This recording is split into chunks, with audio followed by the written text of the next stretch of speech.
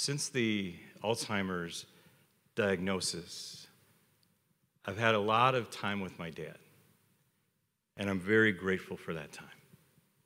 And I know he's watching at home tonight, and so hi, Dad. I'm glad you're with us.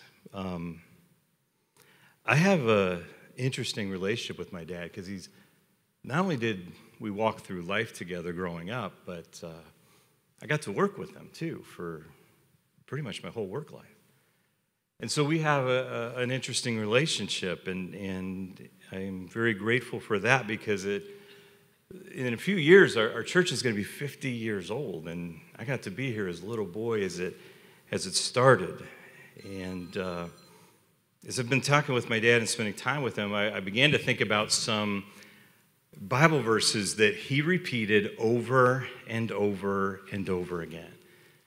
That when this church was planted, on the first day, 4 people were here. So it was just like, he just, these 4 verses, like I could say them in my sleep. He'll probably know them as soon as I say them. But I just was thinking about these verses, and I want to talk about each verse in the next few weeks as we begin a new year. But it was a different time when this church was birthed. It was the 1970s, right there in the middle of the 70s, and it was the Jesus People movement. I don't know if you remember that time, but it's funny because my dad is a pretty buttoned-up 3-piece suit kind of guy, and there were people coming to church with long hair, long beards, no shoes, and it was just like a wild time. It was a charismatic movement, just manifestations, and all these amazing things were taking place. The world was in trouble. I mean, we were talking Vietnam War and Watergate and all those different things at that time, and yet my dad felt the call to come out here to what he always refers to as a dinky church, this small church, to come out here, and that he would teach the Word of God because God was moving and people were getting saved through the Jesus People movement, but nobody was discipling them. No one was teaching them like line by line, and he goes, I'm supposed to teach them. And they would have this music, but nobody was worshiping. Like now you go to church, pretty much you go to any church, and they're going to close their eyes and lift their hands and sing the songs we sing. But that didn't happen back, in the 70s. Like that was special. And so my dad I remember he said the first day, he goes, I don't know if anybody's going to worship, but he just closed his eyes and lifted his hands and just started worshiping. He's like, we're going to be a worshiping church and a teaching church. And we went to this small little church. And in fact, we didn't even move from the city out here right away because my dad didn't know if it would take off, but it did because it was small and mighty. And I got a front row seat as a little boy to watch what God did, to watch something get birthed. And what I realized back then, and I realized today as we move into the future, that this church and the church, so I'm not saying our church is special, I'm saying the church of Jesus Christ, we're on a mission. And sometimes we forget that. Sometimes we forget that we're not just to be here for next year and to get through this year and then have something good for our kids and then their kids, and we just keep it going. No, we have a mission. And someday that mission will be complete. And when the mission is complete, Jesus will return to take us to be with him. But until that time, we are on mission, and we are here to glorify Jesus. We are here to make disciples. We are here to preach the good news to all nations. We are here to proclaim that there is good news. We're here to say there is a new king and a new kingdom that has come, but is coming again. Like that we have something that we are called to do as a church. We are on mission. We don't just get to go year by year and just, week by week, and we're on mission to do something big for God, and we can't lose sight of that calling. And so I want to look at a few verses that my dad would just repeat over and over again, and I don't want us to lose our way. So I want to go back to some of these verses, and they're true for the church, yes, but they're true for our lives. And so I'm going to share the first one with you. And if you were part of our church from the early days, if my dad said this verse once, he said it a million times. Psalm 127:1. Unless the Lord builds the house, the builders labor in vain.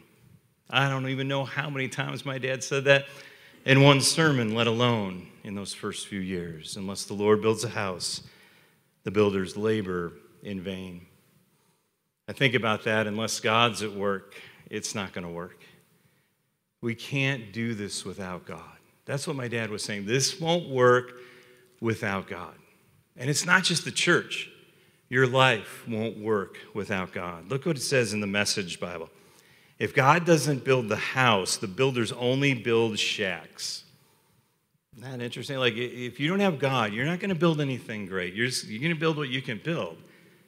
But unless the Lord builds it, it's not going to go. So 3 questions to ask ourselves when we look at that verse. If God doesn't build the house, what are we building? That's the first question. I want you to ask yourself, what are you building?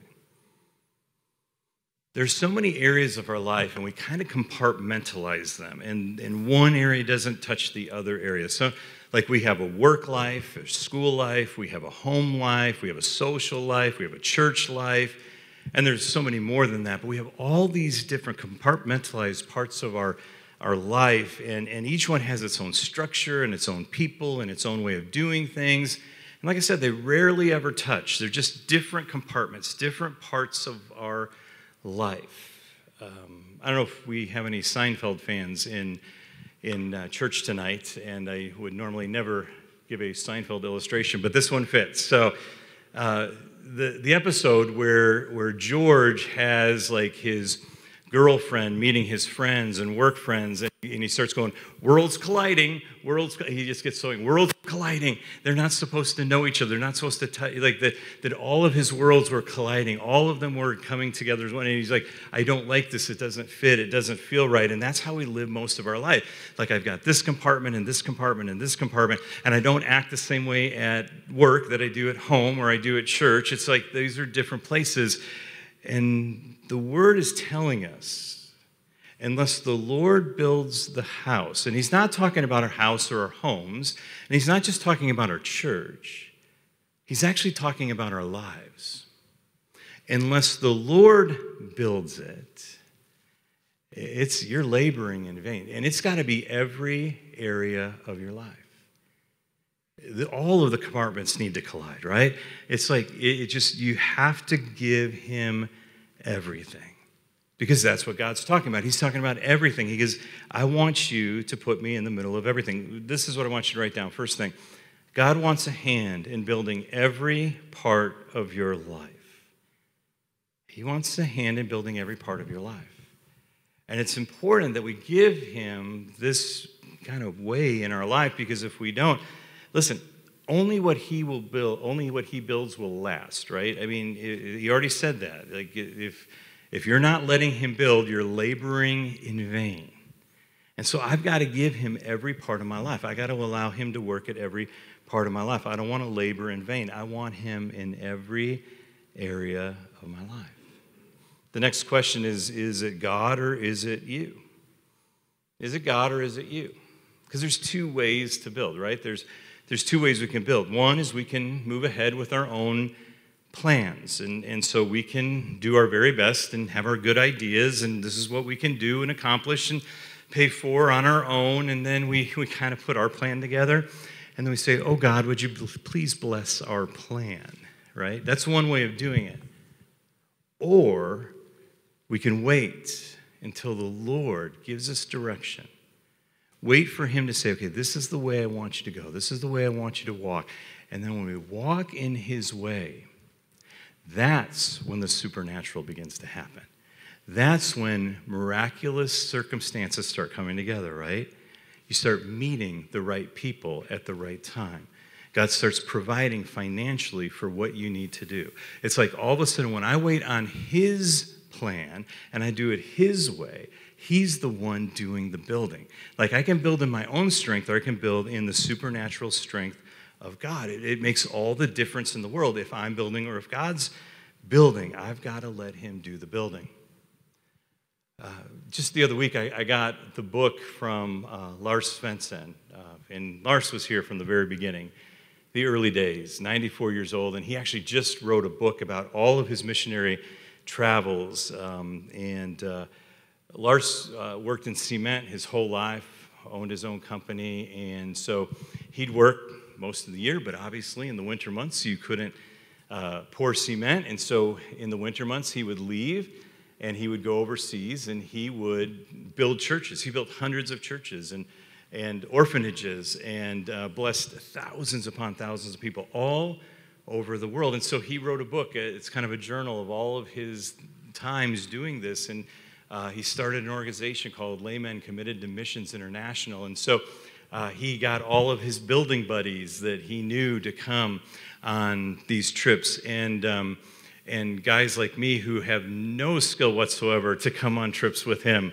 to be the slave labor, basically, and do what we're told. But so when I got the book in the mail from Lars, I opened up to see the trips I was on and to see all the things that God did. And as I was reading through this book, what was interesting was it was just miracle after miracle how God provided. Like they paid for everything. They would pay their way. They would pay to build the church. They would pay to buy the tools, and they usually leave all their tools over there when they got there. They just gave their lives away and built, like I said, hundreds of churches, blessing thousands of people, and saw miracle after miracle after miracle.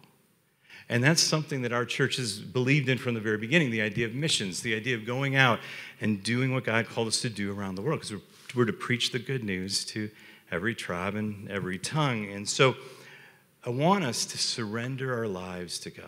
Surrender your life to God.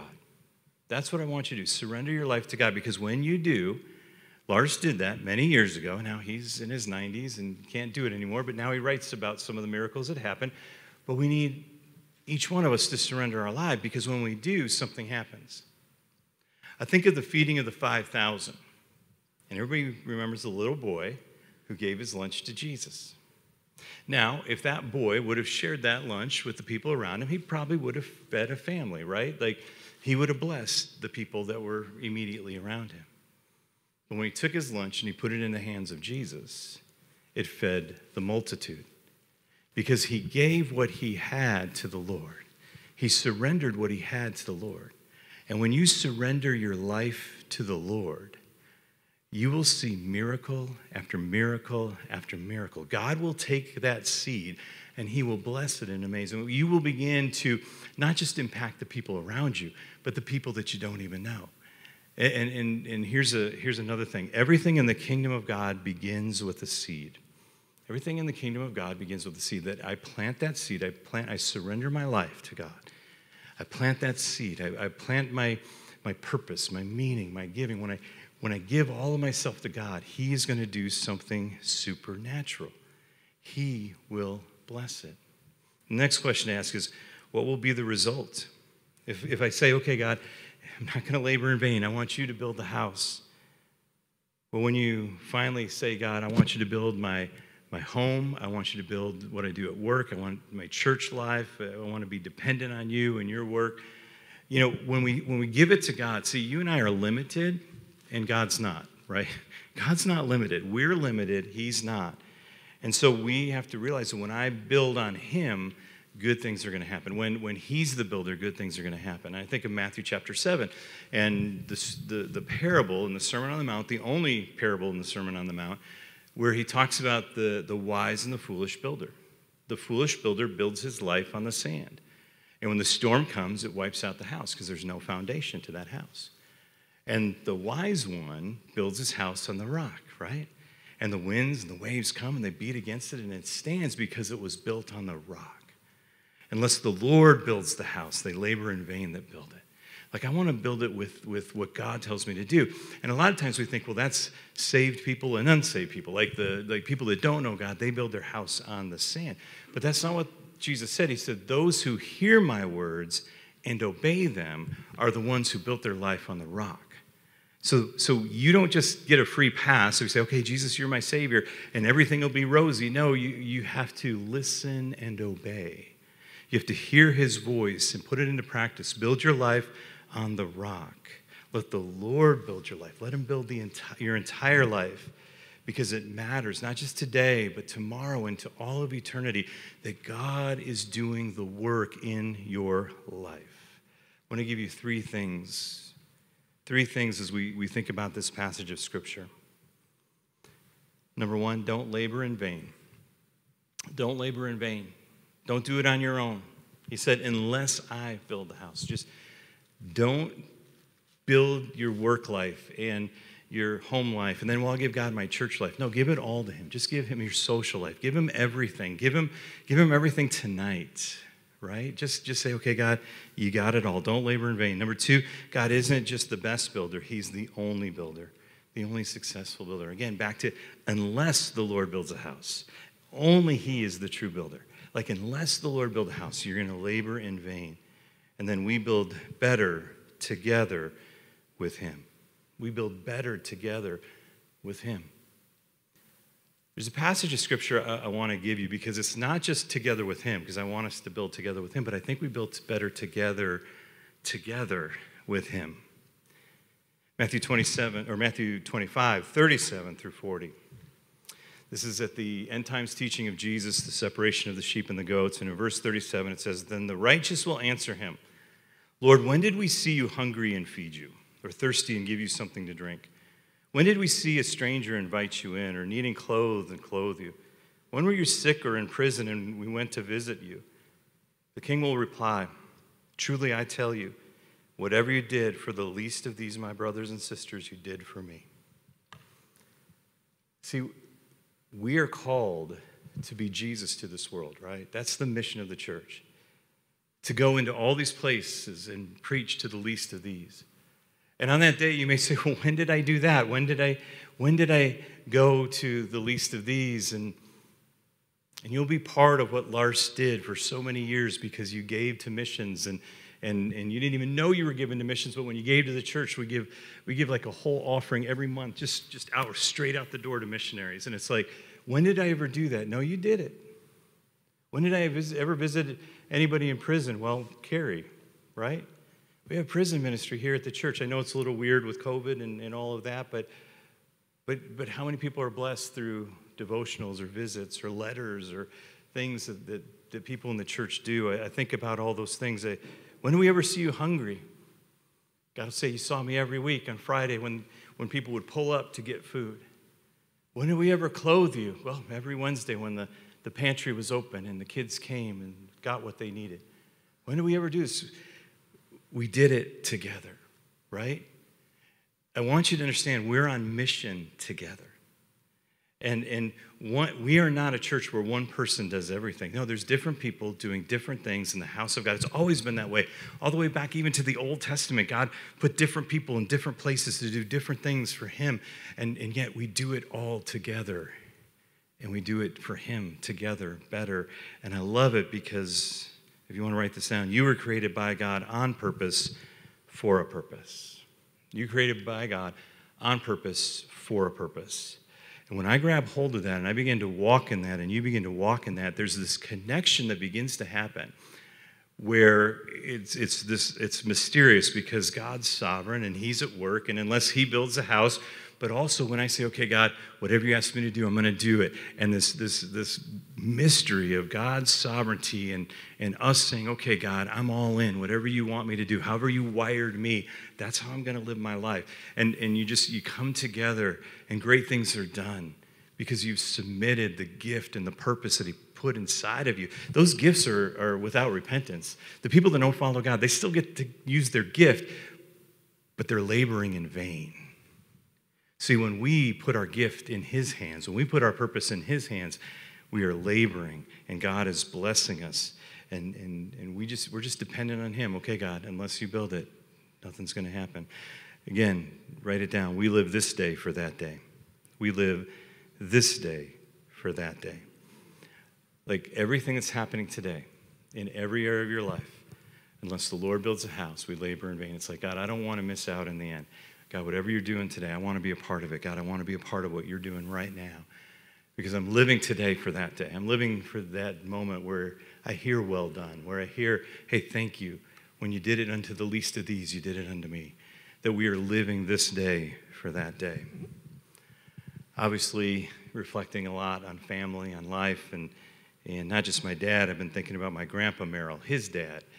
And so when I was a little boy, I'd go to my grandparents' house in Iowa in the summer. Now, that's very different than Chicago, going to Iowa for the summer.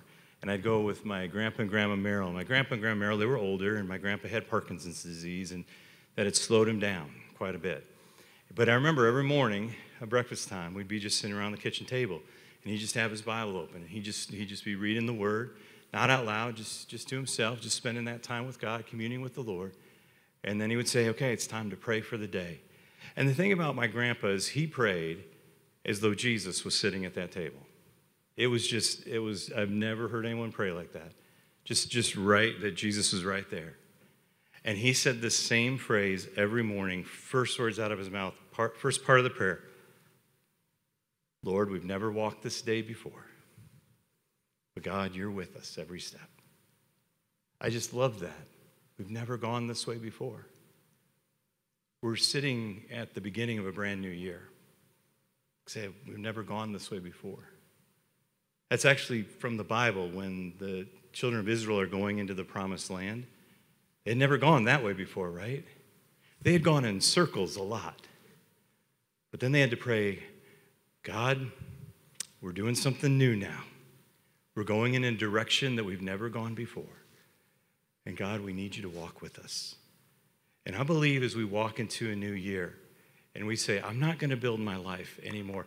I am going to submit and surrender to the builder. And God, I've never walked this year before. I've never walked this way before. But God, you're with me every single step. That's what God's asking us to do. I think of this verse. For what does it profit a man if he gains the whole world and forfeits his soul? That I get everything I want out of life, but unless he's the builder, I'm doing it for nothing.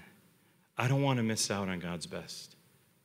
There's a verse in 1 Timothy in the Living Bible. It says some of these people have missed the most important thing in life. They don't know God.